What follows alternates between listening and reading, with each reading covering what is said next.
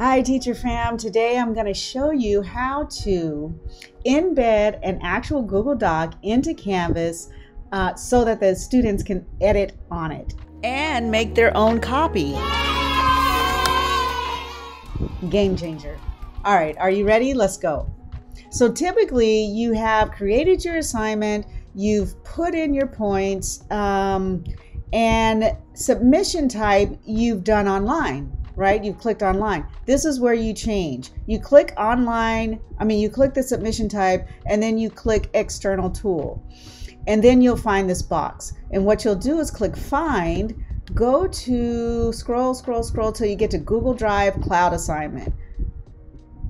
Give it a second. It turns a little bit. Sometimes I have to close it and start again, and that's okay because it's such a game changer.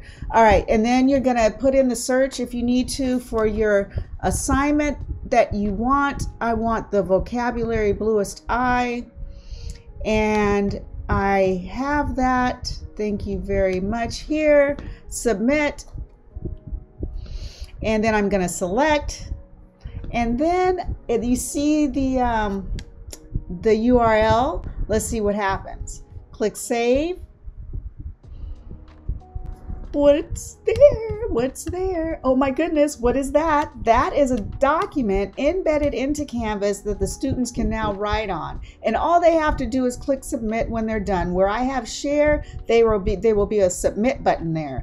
And this looks a little small, and all you have to do is go up here and have the students click that. It opens up big, like a regular document, but then they could go back to Canvas and just click submit here, and it's all done. Isn't that exciting? I'm super excited. Okay, so I want to give a shout out to Eric Timmons for turning me on to this extremely valuable tool. I want you guys to like, subscribe, leave a comment, ask a question, and we will see you next time.